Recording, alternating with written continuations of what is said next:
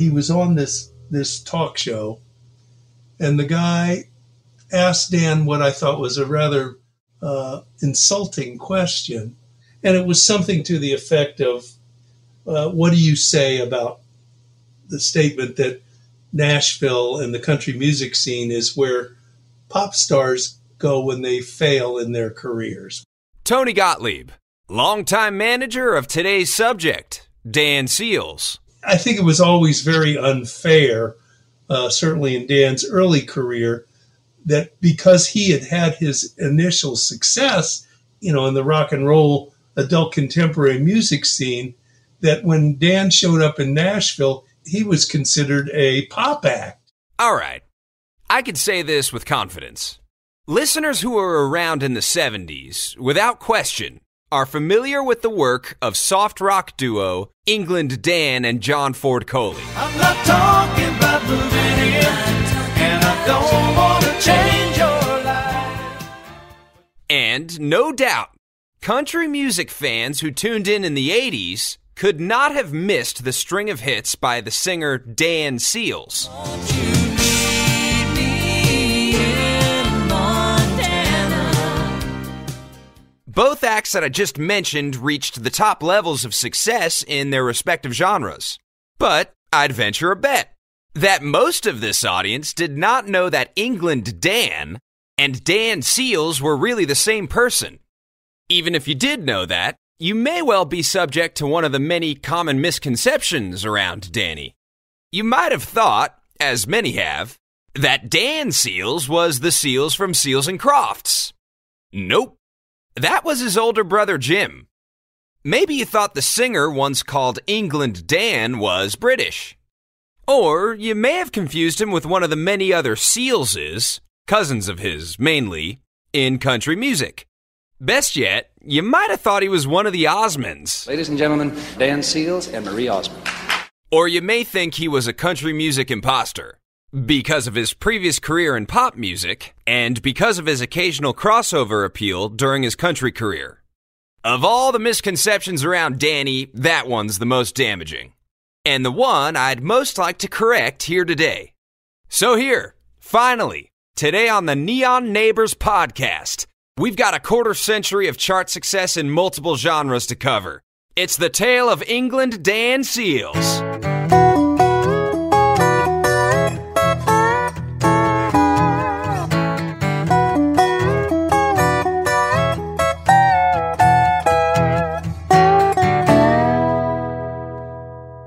Let's clear one thing up right off the bat.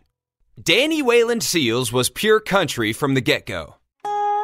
He was born in McCamey, Texas, a small oil boomtown on the southern edge of the mighty Llano Estacado, and he was Texan through and through. In fact, many elements of his upbringing there, the setting and the characters and the stories, would inspire his later songwriting. His father, Wayland Seals, was a hard-working pipeliner for Shell. He was pipeline gang. When they'd get a leak, he'd go dig them up. That's Danny Seals himself. Daddy Wayland would also moonlight as a rockabilly singer and guitar player. Listen, everybody, while I play the news, a new song playing called the Old Patch Blues. Oh, me, oh, my. It's the Old Patch Blues. I'm telling you, baby, they're rocking to the Old Patch Blues. That's Jimmy and Danny Seals' father, Wayland, in the 50s. The Oil Patch Blues. Now, to say the Seals family was a musical family would be a colossal understatement. There was something in the gene pool. Beyond just Wayland and his sons, there was Chuck Seals, a cousin, known for co-writing the Ray Price standard Crazy Arms. Crazy arms that reach to hold somebody new. And another cousin, Troy Seals, a hit songwriter in the 80s and 90s. Johnny Duncan, who scored a lot of popular hits with Janie Fricke, was kin, as was Brady Seals, founding member of the band Little Texas. God bless Texas. That's funny, because it seems like after all these years, I'm still meeting Seals. Manager Tony Gottlieb. And then, of course, Dan had a half-brother, an older brother than Jim, whose name was Eddie Seals.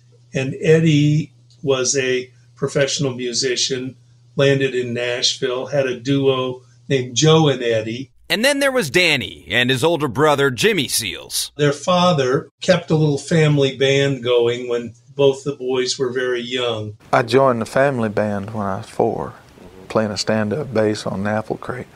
My brother Jimmy, he was the Texas State champion fiddler at 9. Dan, of course, was, I think, about 5 years younger than Jimmy and sort of idolized his brother growing up because Jimmy was a talented hoedown fiddler. How about now the fiddle virtuoso, Mr. James Seals, ready to perform one of his great works. What's it going to be? Well, this is called the 8th of January. Hog collar.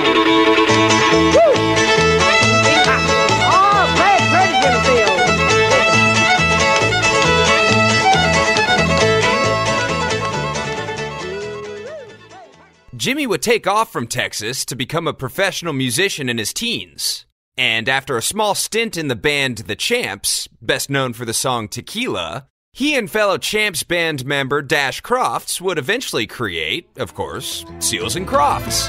Summer breeze makes me feel fine, blowing through the jasmine in my mind.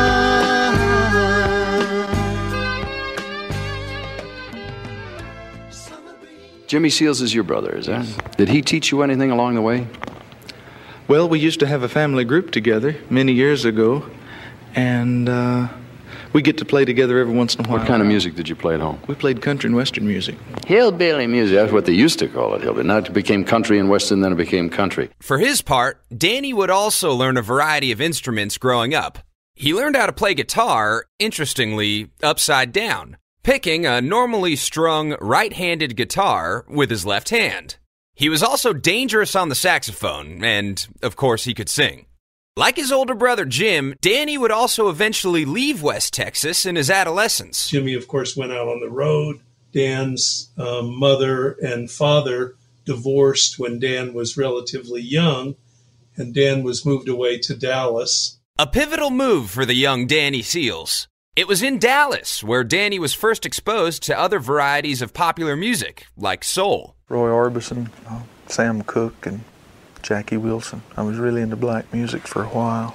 And that was where, of course, he met his longtime partner, John Coley. And they, for a while, had a band called the Southwest FOB, Freight on Board. So meet them with their new hit song called Smell of Incense. Say hello to Southwest FOB. They were sort of, chasing the psychedelic rock scene.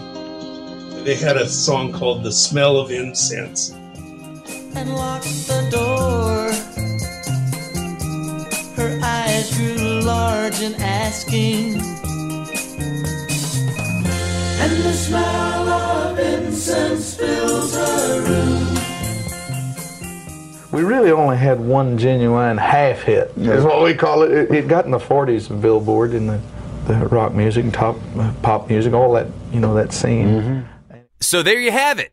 Dan Seals' first national exposure was on a psychedelic rock song, 1968's Smell of Incense by the Southwest FOB. It peaked at number 58 on the Billboard Top 100. But as it happens, the success was short-lived, and Dan and John Coley would eventually leave to do their own thing. Sort of in the footsteps of Dan's brother and Dash Crofts, decided to form a folk-oriented duo. In 1969, you quit FOB, and England Dan is born.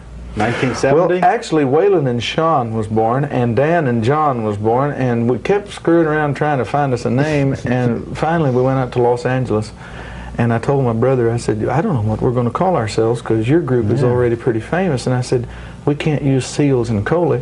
What should we do? I've encountered a few different versions of just what happened next. Of course, we know how it all ends. Somehow, Dan Seals lands on the name England Dan, and the duo becomes England Dan and John Ford Coley. But why England for the undoubtedly Texan Dan Seals? Well, Danny and Tony both seem to agree on what really took place. People often wonder what the impetus was for that. It was actually his older brother, Jim, who came up with the name England Dan. He looked right at me and he says, "You've always been a dime store cowboy." Dan, you're really not a cowboy. He says, "You don't like horses, you dress up in them top hats and canes and stuff like that, and you'd carry a derringer." And he says, "You sound like an England Dan." That was how it came about. But there's another popular version of that story. I've heard it on country music radio and seen it on the internet in various places, and even heard it out of the mouth of Mike Huckabee. John Ford Coley met his music partner Dan Seals in Texas. Dan's nickname was England Dan due to his fake British accent while pretending to be the fifth Beatle. He should have known better. Everybody knows I was going to be the fifth Beatle, of course. In this version, it's claimed that Danny, as a young kid, was a big fan of the Beatles and would go around affecting a British accent. As such, the family would call him England Dan growing up. No, I don't know where that came from. I don't think I ever heard him do any imitations unless they were Johnny Cash. I don't know. You know, Dan was a West Texas boy, born, bred. You know, as worldly and as eclectic and as broad-minded as Dan Seals was, he was a West Texas boy, and it was never coming out of it. May the record stand forever corrected. And so, in the early 70s, newly christened duo England Dan and John Ford Coley moved off to L.A. in the footsteps of Jimmy Seals and Dash Crofts, and they landed a deal with A&M Records. Simone, why do you cry? Don't you know your tears will dry? Well, we hit in Japan. A song called Simone from the second album was a number one over there, and so we went and played the Budokan and Nagoya and Kyoto, Osaka, and then we came back home and couldn't get a job anymore, and it was really a mind thing. It's like, here's thousands of people watching you, and now here's nobody, or maybe 10 people at a club watching you, and so we realized that the business can begin and be over in a matter of 3 weeks. Isn't that something else? After suboptimally performing with the first two records, A&M released the duo in 1972, and thus began a 4-year dry spell for Danny and John. Because Jimmy and Dash were doing so well during those years, it always gave them sort of a platform to work. They could go open for Seals and Crofts on big shows. This big, tall, handsome, good-looking milk drinker here is my younger brother, Dan Seals. I don't claim kin to this one, though. I don't blame you. That's beautiful. So they weren't, destitute. They just didn't have a real name at that point. But I think those were pretty tough days for those guys. But after a few years in limbo, their fortune would change. First, they switched managers. Then we started being managed, instead of being managed by Marcia Day, which was Seals and Crofts' manager, we started managed by Susan Joseph, one of her secretaries. And she left the Day organization and we left them. Two other characters would enter the story right about now. The first is someone that you may be familiar with. Well, Kyle Lenning is one of my dearest and oldest friends. I actually knew Kyle Lenning before he knew Dan and John. Check out the first Neon Neighbors episode on Randy Travis for more on Kyle Lenning. Much like the Randy Travis catalog, Dan Seals' catalog was mainly produced by Kyle Lenning, both in the England Dan era and after. But at this time, Kyle Lenning was just an engineer for an independent recording studio. In the evenings or late at night, Kyle would record demos and produce on spec different artist situations. And one of those songwriters was a young guy named Parker McGee. The other important character. Parker McGee was an inspired songwriter who was notably signed to Dawnbreaker Music. Dawnbreaker being the publishing company founded around the Seals and Crofts catalog, wouldn't you know? And Parker had a little tune to shop around. Parker's relationship with Dawnbreaker produced a project that was Dan and John singing the original I'd Really Love to See You Tonight. They sent the song around to a bunch of artists in L.A. and no one would cut Really Love to See You Tonight. And we said, give us 30 days with it. And on spec, Dan and John showed up in Hendersonville, Tennessee, and in a little basement studio on the far side of Old Hickory Lake, Lee Hazen's recording studio, Kyle produced this record, I'd Really Love to See You Tonight. I'm not talking about moving in, and I don't want to change your life, but there's a warm wind blowing the stars around, and I'd really love to see you tonight. Of course, Dan and John were now 4 years removed from their release from A&M Records. With I'd Really Love to See You Tonight in the can, manager Susan Joseph scrambled to find the duo a record deal. As the story goes, at the time, Susan Joseph was playing it for the Atlantic President there on the West Coast when a young record guy at the time in the next office, Doug Morris, who later became the big, titan of the record business, overheard the song being played. And though Jerry Greenberg turned it down, Doug decided he wanted that record for his burgeoning label, Big Tree Records. Doug Morris came in there and said, I got to have that record. I got to have the group. Who is it? And so he told us, we might be a little label with 6 people working for it, but I know a song and we can take it to the top if you give us a chance. And so the duo inked a single deal with Big Tree Records, best known at that time for the artist Lobo. I'd Really Love to See You Tonight shot up to number 2 on Billboard in 1976. I'd Really Love to See You Tonight became a pop record and sold, in record time about close to 2 million singles. So they were fast rising stars at that point. It turned England Dan and John Ford Coley from an acoustic duo who had opened shows for, half the people in the business to doing our own show in a matter of months.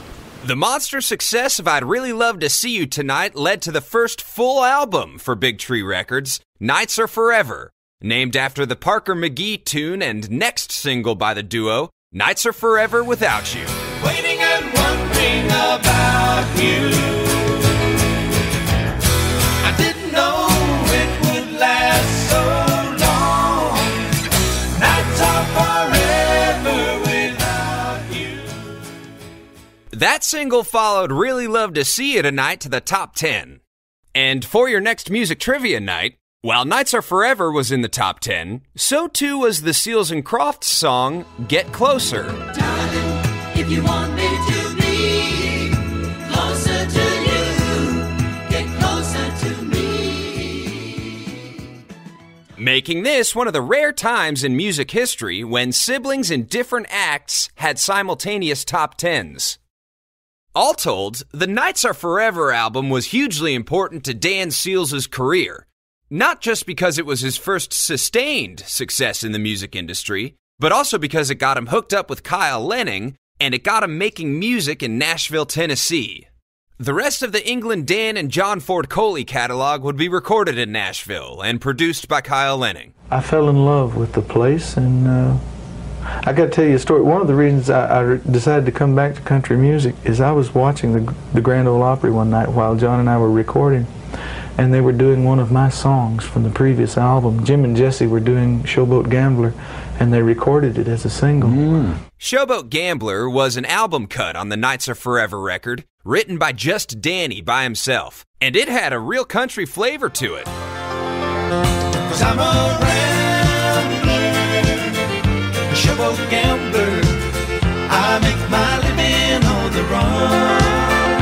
I'm a rambler, a showboat gambler. That's older brother Jimmy Seals on fiddle. As Danny mentioned, it was a pretty big deal for him when he heard superstar bluegrass group J.D. Crowe and the New South covering this tune. 'Cause I'm a rambler, showboat gambler, I make my living on the run. I'm a rambler, So Danny was already flirting with country music as early as 1976, when he was breaking as a soft rock act. The duo kept at it through the rest of the 70s. And while they'd never repeat the success of I'd Really Love to See You Tonight, a few more England, Dan, and John Ford Coley singles would top the adult contemporary charts. In 1977, It's Sad to Belong.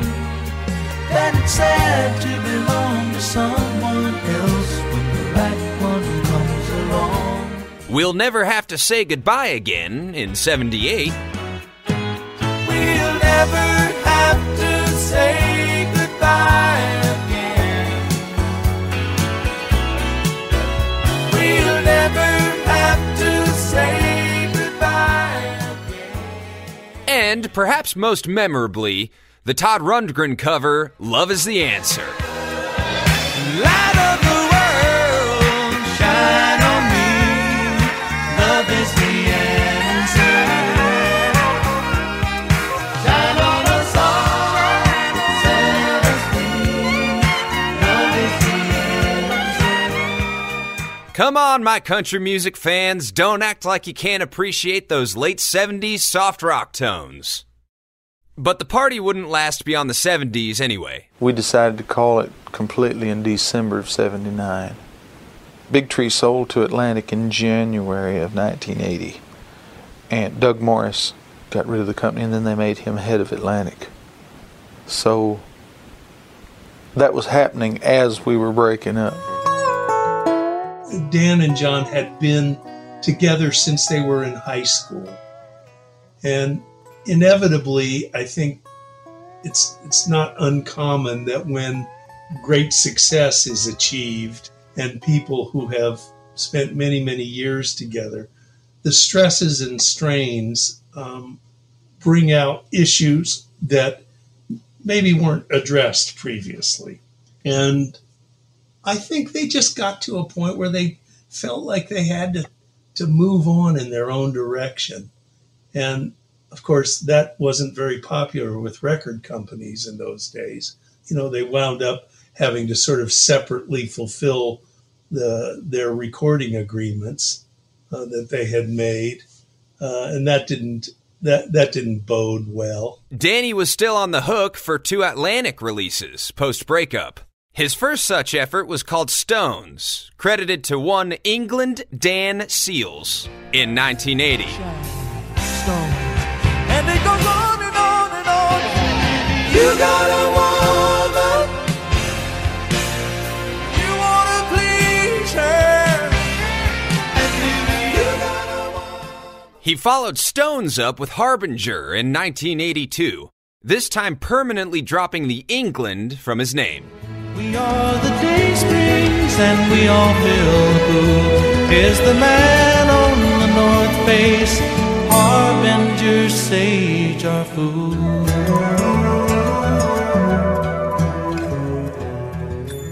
Recorded predominantly to fulfill his contract to Atlantic Records, Stones and Harbinger represent some of Danny's lesser-known material. The Stones LP was a dismal seller. It was a time when I was trying to make up my mind what I was going to do.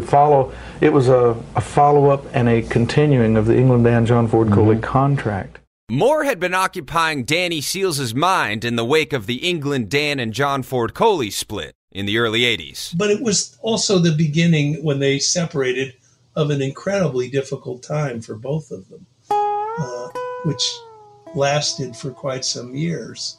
It was a financially disastrous scenario. At that time I was bankrupt, separated, and living under this piano here and at friends' places. My kids were at friends' houses, and it was a real bad time. When I quit England Dan John Ford Coley, there were a lot of expenses and stuff I had was not aware of, and business moves, management moves, but mine was the only name on the label. So I inherited hundreds of thousands of dollars worth of lawsuits and stuff that I wasn't aware of. And I dealt with it for about 1.5 years, 2 years the IRS and all these kind of things. They never paid our taxes. The business manager didn't do. They came and got my house. And I was here in Hendersonville one day, and they came and got my Volkswagen van. Finally, they just came in one day and said, well, all right, it's over. And so it was over. They took everything but the old 67 Carmen Ghia. I still got it. What kept you going during that period? When you get in a situation like that, you don't have anywhere to go but up. You know it's going to get better sometime, you just don't know how. Of course, he was right. A few orders of business, though, before things would start to get better. First, he adopted today's interviewee, Tony Gottlieb, as his manager. And that was when I moved to Nashville, and Kyle Lenning and I formed a business together. Tony first had ambitions of being on the music publishing and production side of the industry. Before too long, though, a soft rock singer from the Kyle Lenning ethos started getting in his ear. And he thought it would be a good idea if I were to become his manager. After some initial reluctance, Tony eventually acquiesced. And so Dan's management sort of took me in a direction that lasted about 30 years. It lasted, to this very day. It was a pivotal move for getting Danny back on his feet. Just as was, incidentally, a style change. Danny was working on his third solo album, his follow-up to Harbinger. He was working with me and Kyle, and we decided to bring in Michael Clark, the songwriter, to help us produce it. Remembering the day that I left you, I thought it'd be easy to and I didn't feel it anymore. I quit. I told him one day, I said, I can't go out on stage and play this. So producer Kyle Lenning astutely told Danny to take a break and think about just how he wanted to proceed. Feeling a rekindled passion for the country music of his early childhood, Danny came back a few weeks later with his answer. So I came back in 2 or 3 weeks. I said, I've written a couple of songs, and here's a couple from friends. I want to do a country album because that's where my heart's at. And so we did a little spec deal with some of the musicians that had been hired in the earlier years to do the England Dan, John Ford Coley stuff. And Kyle produced a 4-single session, which eventually we signed at Liberty Records. Which eventually morphed into Danny's first country album, 1983's magnificent Rebel Heart. Rebel hearts will break away. Forbidden love will find a way. Found her freedom in the night. Of course, the first song, Everybody's Dream Girl, did pretty well. In fact, for his first country single, it did quite respectably. Just like that, Danny found himself with a top 20 country hit with 1983's Everybody's Dream Girl. She's everybody's dream girl. I'm gonna make her mine. Everybody's dream girl. I'll see you in my dreams tonight. Just a sidebar.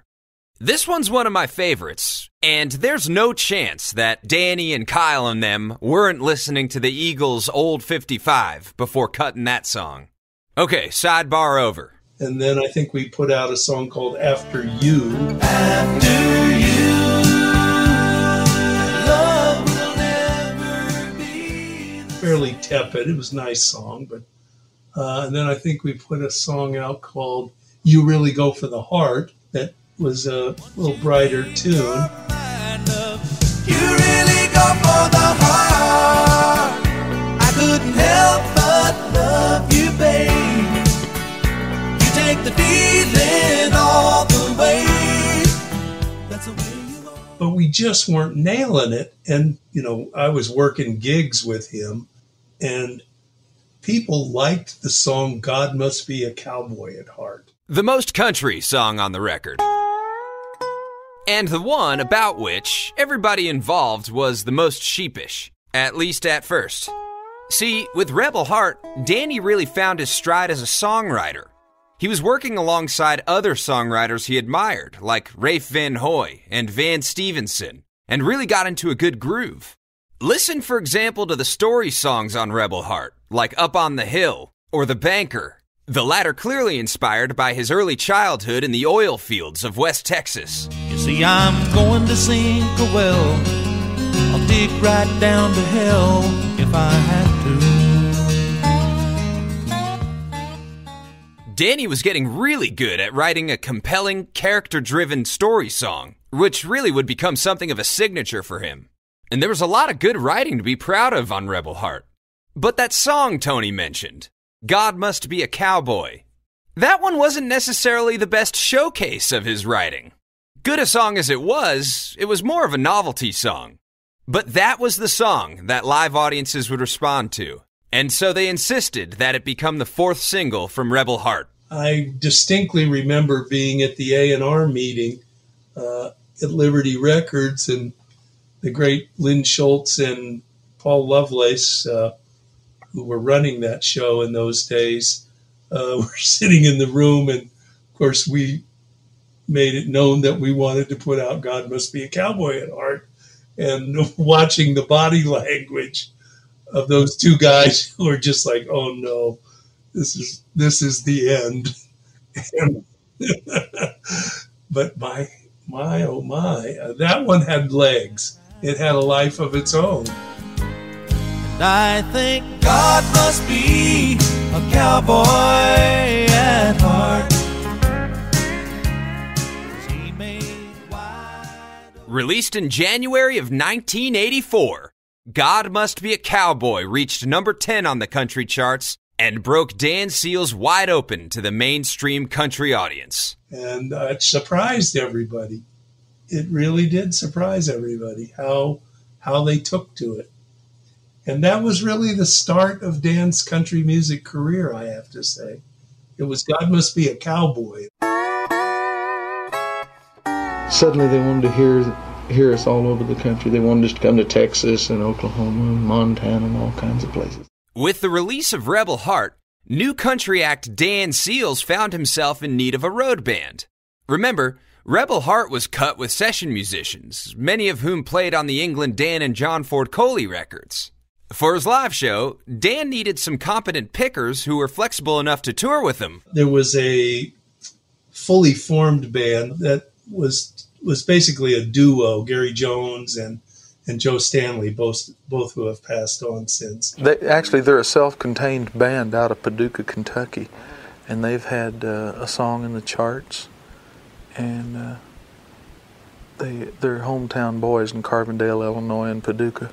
They had come into our world to start making records, and at that time, Dan really needed a band, and they were looking for some opportunities. And so it was decided the Gary Jones and Joe Stanley Band out of the Paducah, Kentucky area would back Dan Seals on the road. On a bar stool throne with the country song, well, she's a vision of purity light, and everybody loves the queen of Saturday night. When we played nightclubs, they used to open the show, and then Dan would come in for the main portion. And Gary and Joe were very talented guys. Gary was a kind of very capable front man. Joe really became sort of the artistic center for the band and for a lot of the sound that Dan adopted thereafter. Dan and his band kept up a hectic touring schedule in the 80s, oftentimes headlining the bill at small and medium-sized clubs within days of opening for bigger acts. And, given Danny's recent financial troubles, Tony Gottlieb had them on a very tight budget. We travel in a van. We don't have a big bus, don't plan on getting one. We haven't took a dime from anybody. There's no loans made. We don't owe anybody anything. We've had to keep the expenses down because it hasn't been so long ago that I didn't have anything. And if we can't buy it for cash now, it just don't get bought. Anything costs money. It's like, boy, it's hard getting a nickel out of Tony Gottlieb, I'll tell you.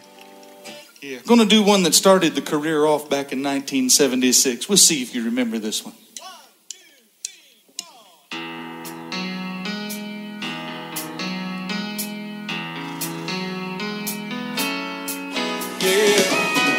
I'm not talking about moving in, and I don't want to change your life.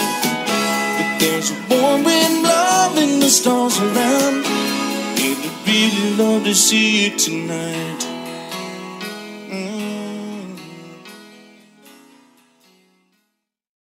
Did fans know that Dan Seals, the country guy, was actually England Dan from the 70s? It's an interesting question. By and large, they did not. He was really starting over again. I don't even think Liberty Records at the time they signed Dan actually knew he was England Dan. I think they thought he was Jim. So they were just, they had heard these songs that Kyle had produced, this 4-song spec deal, and they liked it, and they thought they were getting Jim Seals from Seals and Crofts. Now with a top 10 country hit under his belt and a bunch of touring behind him, Dan Seals went back into the studio to record his follow-up album, 1984's San Antone. When you bring out the wild side of me.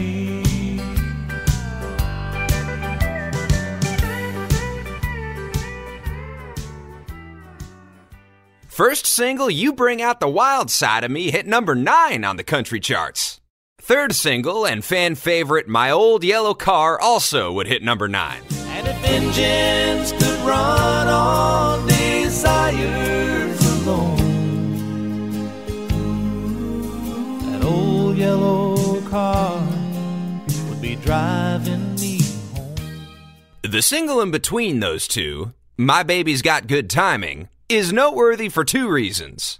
The first is that it was his first number 2 country single. My baby's got good timing. Don't know how, but she reads my mind. The other noteworthy thing about My Baby's Got Good Timing is that it marks his first songwriting collaboration with Bob McDill. I don't know if you're familiar with Bob McDill. He's not writing songs anymore, but Bob McDill was a great literary genius in many ways, a hard-working one. He read assiduously, lots of literature that would support his songwriting. He's described it. Country music fans will surely know the work of Bob McDill. He co-wrote the Johnny Russell classics, Catfish John and Rednecks, White Sox, and Blue Ribbon Beer. He wrote many of the classics by the gentle giant, Don Williams, including the song Amanda, which Waylon Jennings also made a hit out of. Amanda, light of my life. He wrote a few of the Mel McDaniel hits over the years, like Baby's Got Her Blue Jeans On and Louisiana Saturday Night. He had hits all the way into the 90s for Alan Jackson and Sammy Kershaw. Over 3 decades, Bob McDill wasn't just writing songs. He was writing mega hits, including several with and for our own England Dan. Dan loved writing songs with Bob McDill. I mean, they had probably 6 or 8 of Dan's greatest songs were written as co-writes with Bob McDill. And, Dan would always laugh and make a joke and saying, I think it's time I called Bob McDill up and ask him what he's done for my career lately. And they were, of course, fly fishing buddies and became great friends. And it all started with that second single off San Antone, My Baby's Got Good Timing. And with that, amazingly, by 1985, Dan Seals found himself consistently hitting the top 10. And boy, was there more to come. Well, right now I'm really excited, Charlie. I have a duet with, you remember England Dan, John Fort Coley? Yes. Well, Dan Seals is recording country music now. We've just done a duet together called Meet Me in Montana. And I just found out this morning that it's next week in Billboard. It'll be number 5 with a bullet. Number 5 with a bullet. Chart. So I'm really excited about that. While Danny's third single from San Antone, My Old Yellow Car, was riding up the charts, Danny's record label Liberty had been absorbed into its parent company, Capitol Records, and executives Jim Fogelsong and Lynn Schultz were scheming. They wanted to sign Marie Osmond, and the best thing that they could do was a duet. And they found this Paul Davis song, Meet Me in Montana. And within 24 hours, we were in the recording studio. Paul Worley and Kyle co-produced it, and it all happened so fast, it would make your head spin. Darling, back home in your arms is right where I wanna be. Won't you meet me in Montana? The Marie Osmond duet Meet Me in Montana shot straight up to number 1. Danny's first in an epic string of number 1s that would carry out through the rest of the 80s. The tune was played all over country music radio, still is, and it earned the pair a CMA award.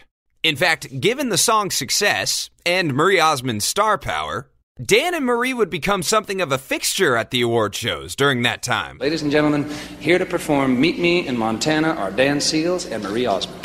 Marie Osmond and Dan Seals. Marie Osmond and Dan Seals. Dan Seals and Marie Osmond.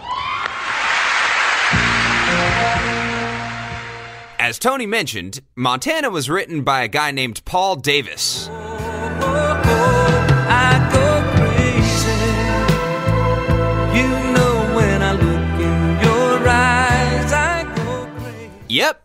For those who are familiar, that Paul Davis. He too was a writer and performer in his own right, capable of crafting hits. So after the monumental success of Meet Me in Montana, Lynn Schultz at Capitol Records thought it would be a good idea for Dan Seals to dip back into Mr. Davis's catalog. I remember being downtown at Capitol, and Lynn Schultz grabbing me and taking me in the office and said, "What do you think about Dan doing this song of Paul's?" And of course, it sounded like a great idea to me. A great idea indeed, because the song Lynn Schultz had his finger on would become the biggest hit of Danny's entire career. 1985's Bop.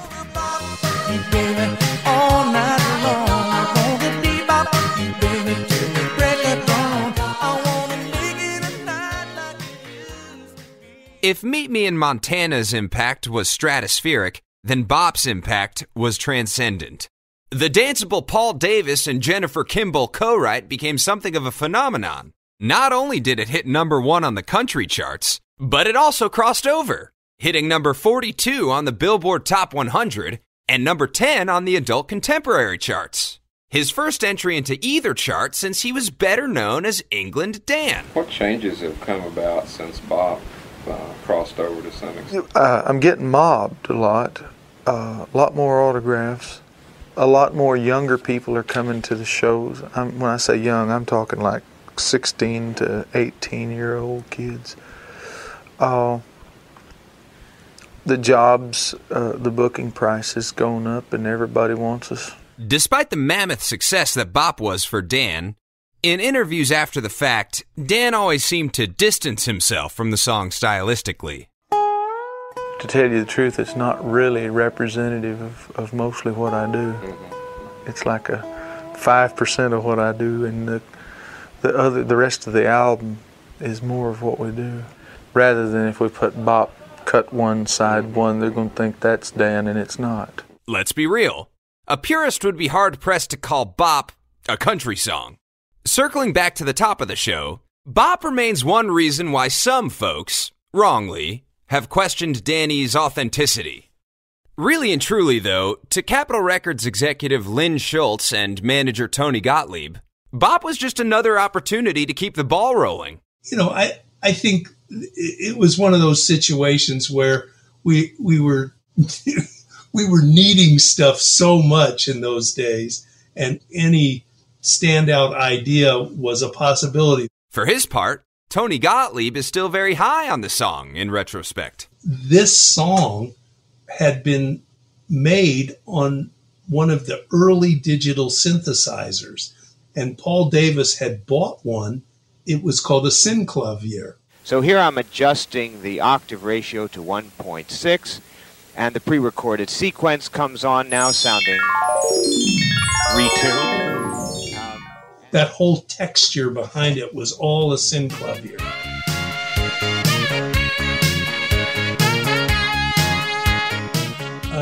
I remember that all that equipment showing up at the studio, and it was so much we couldn't even fit it.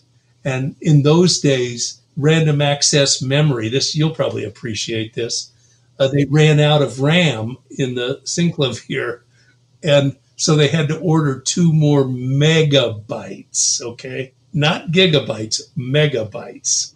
2, $5,000 each. 10 grand well spent, Tony. After Bop, we didn't have another Bop. It was the only up-tempo song like that, and we've never tried to follow it up or anything. To try to follow up something with something that sounds just like it is a real cheap shot, I think. I don't believe in that. So you show them what you're made of, and Bop is about 15% of what I'm made of. Ballads are a little more. We figured, well, if we put a ballad out, this is really a good song. If they like this like we like it, then we may have a career happening here. Here's the part where I urge you. If you haven't heard Everything That Glitters Is Not Gold, the next single by Dan Seals, go ahead and pause this and give that a listen. You know, it came from a true story from Dan's childhood, you know, where the woman had left the family and the guy had to raise the kids by himself. According to a 2020 Texas Monthly article on the Seals family, it was actually Danny's grandmother who told Danny about the Ira Ann Texas mother, who abandoned her husband and children and inspired this beautiful song. Danny and the previously mentioned Bob McDill wrote the tune from the perspective of the father, a journeyman rodeo rider, left to raise his daughter Casey all by himself. It was a very deeply moving piece of work for Dan's career and meant a lot to a lot of people. The song pretty much speaks for itself. It was his 3rd consecutive #1, rightly so. It features some of Danny's most inspired writing, and it may well represent his finest vocal performance. But oh, sometimes I think about you and the way you used to ride out in your rhinestones and your sequins. The falsetto there in the chorus has been described as yodeling by some, hearkening right back to the days of Jimmy Rogers. Just one of the elements that makes this tune, in the rich history of country music rodeo songs, one of the very finest. It may well be that the previous 2 singles, Meet Me in Montana and Bop, actually outperformed Everything That Glitters Is Not Gold, sold more copies, made it to more ears, gave Danny more exposure. But there is no question in my mind that Dan Seals, the singer, the songwriter, the force in popular music for 25 years, will be far better remembered for that one right there. Everything That Glitters Is Not Gold. Oh, everything glitters is not gold.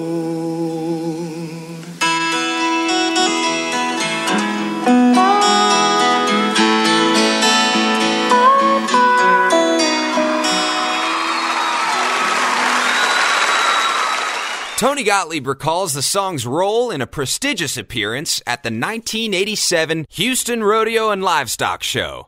The Houston Astrodome is a parabola, and to play in that place, this was pre-ear monitors. You know, nowadays it's nothing, but then to be able to sing live in a parabola like that was an incredible difficulty, and it went very, very well. And then we decided to close the show with Everything That Glitters Is Not Gold. And it was a great, great moment for him with the crowd. 50,000 people standing was surely the proudest moment.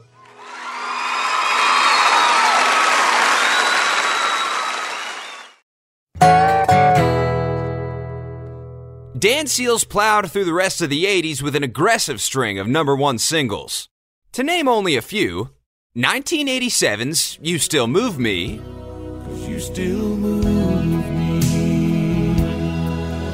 Oh, I'd never let her know there's a place inside of me that just won't. From that same year, 3-time loser. You see, first time love, I was too young second time I was left holding on. Third time's charm, but I got burned. Three-time loser will never learn. Another classic co-write with Bob McDill, Big Wheels in the Moonlight in 1988. And I won't put my life on the center line. And I want to see the world before I die. The catchy throwback rock and roller, Love on Arrival. I've been lonely, I've been blue. Love on arrival for you. Love on arrival. And now after all this time, I got nothing on my mind. LOA. Love on arrival for you. And of course, the 1990 cover of Good Times by Sam Cooke. Get in the groove and let the good times roll. I'm gonna stay here till I soothe my soul. If it takes all night long, yeah.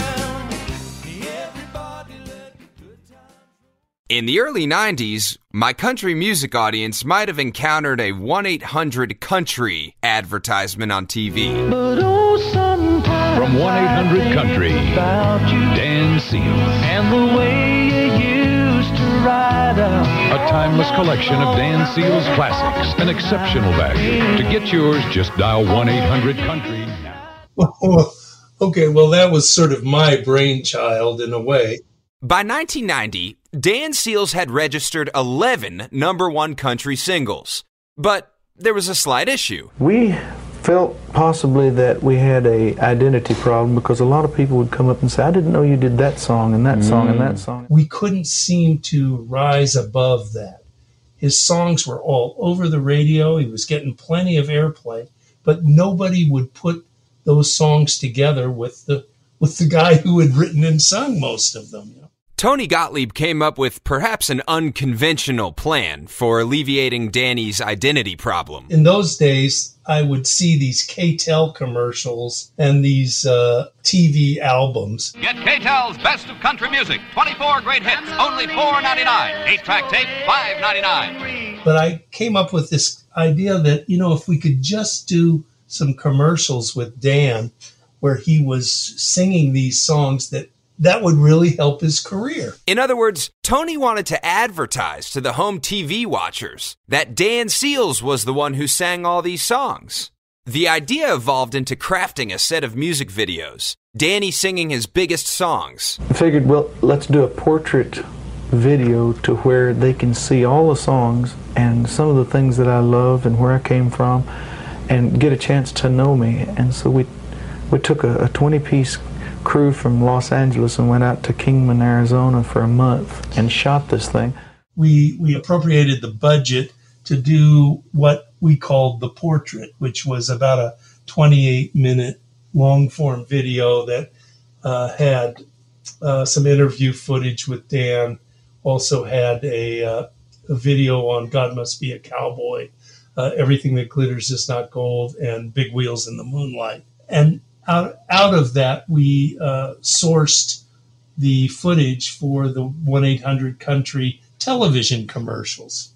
And the reason I liked 1-800-COUNTRY is because it was an easy mnemonic. It was easy to remember. For a time, these ads were all over country music television.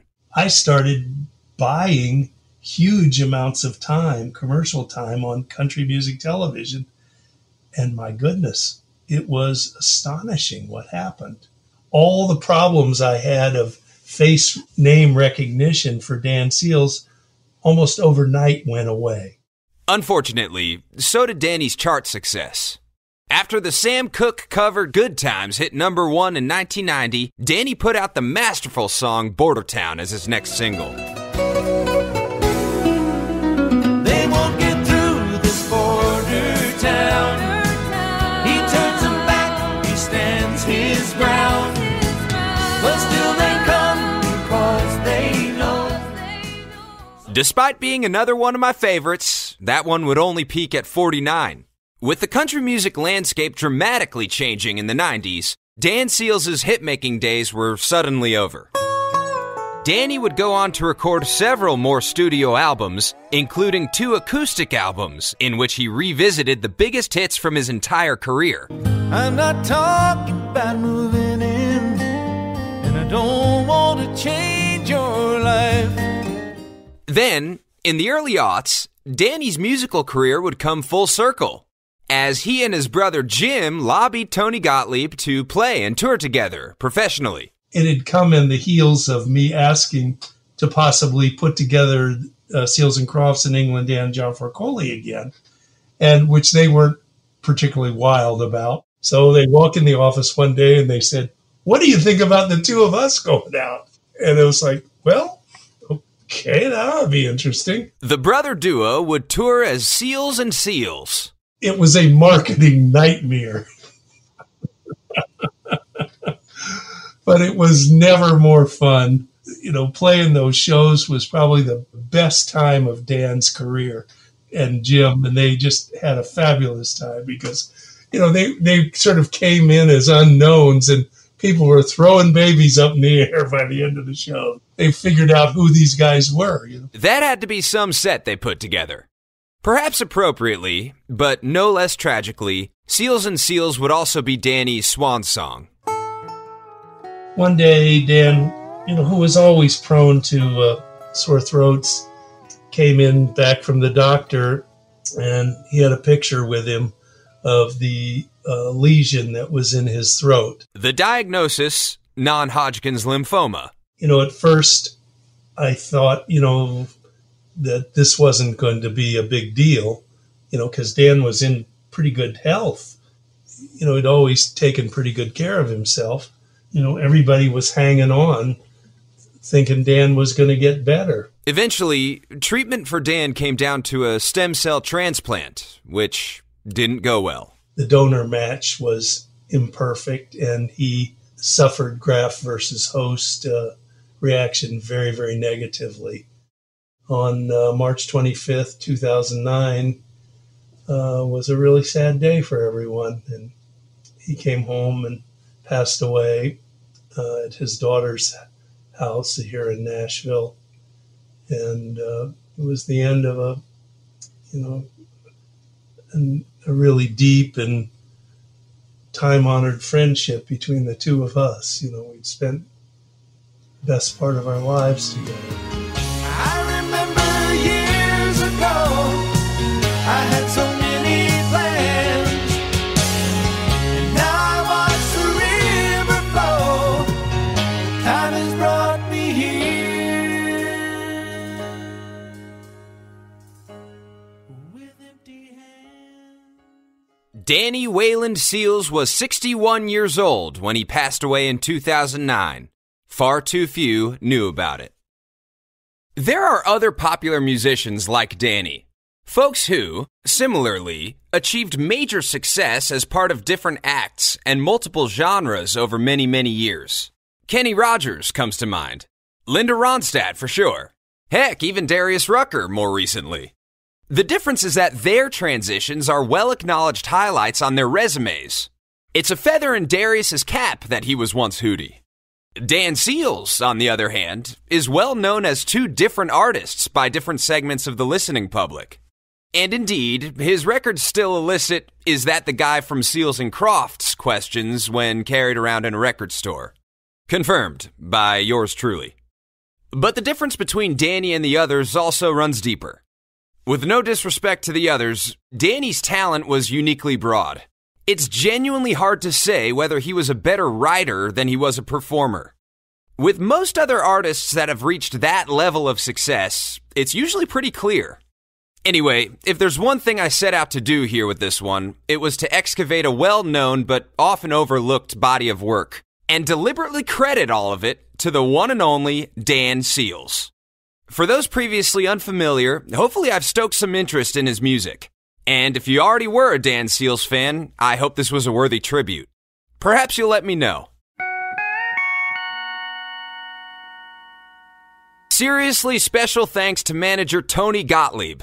I called him requesting no more than a 1-hour interview, and he gave me nearly 2 hours filled with great stories and obscure information. Tony wanted me to leave y'all with this. I'm at the end of my career, and I would just urge young performers to look for deep meaning in their work and to try to maintain some pride and integrity. You know, sometimes when everything is associated with how you look, the songs get second. And I know that that wasn't what Dan Seals would do. He thought looking good was important, but if the song wasn't happening, it wasn't going down. And he didn't care how much money was involved. Thanks, Tony, and thanks, audience. I'm Jack Shaw. This is the Neon Neighbors Podcast.